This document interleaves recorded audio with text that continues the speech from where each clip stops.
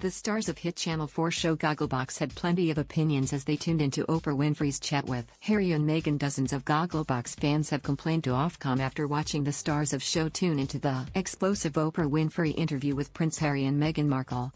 Regular faces of the hit Channel 4 series were critical of the Duchess of Sussex as she opened up about life as a royal, and TV regulator Ofcom has since had 51 complaints about comments made. However, this was very little in comparison to the 4,398 complaints about the Oprah interview itself, and 57,121 over Piers Morgan's criticism of Meghan on ITV's Good Morning Britain. Among those reacting to the interview on Gogglebox were Blackpool-based brother and sister Pete and Sophie Sandiford. As the comedic siblings tuned into the Oprah chat, they were heard commenting on claims by Prince Harry that senior royals suggested Meghan should start acting again to cover their security costs after this was removed. Stick her in the gift shop while you're at it.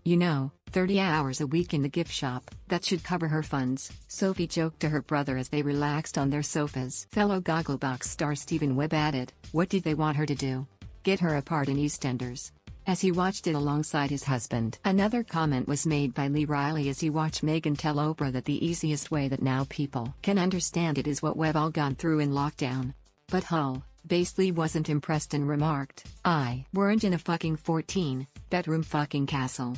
Watching it alongside him in the caravan, his best friend Jenny Newby added, "We're stuck in here, love. You want to try it in here with us?"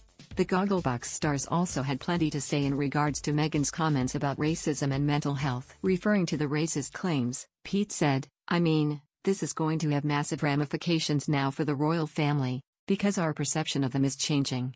And reacting to Meghan's claims that she couldn't get help for her mental health, Wiltshire-based Mary Killen commented, "I can't believe that if the Queen knew how upset she was, the Queen wouldn't have insisted she had some help." The stars of the show were also shown watching a BBC News report the following evening, on March 9, which shared the statement issued from Buckingham Palace on behalf of the Queen. Sophie said of it, "I wonder if they've actually watched it. I wonder if the Queen has sat down and watched Oprah." Speaking about the Queen promising to address the claims made by Meghan, Gogglebox star Micah then said, "It's a start, but the problem I have is alright, you're going to address it privately, but I kind of feel Terry's something you might need to let us know publicly." According to the Mail Online, an Ofcom spokesman said, "We are assessing the complaints against our broadcasting rules, but are yet to decide whether or not to investigate."